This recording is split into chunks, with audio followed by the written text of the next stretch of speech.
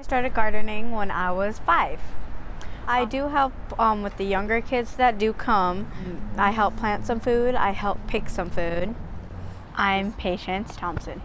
We are in the bottom floor garden of the AICHO building. The food products that we make are indigenous foods. We use our own fruits and vegetables for jams, granola bars. We pick cucumbers, cabbage, sage, lemongrass, and mint.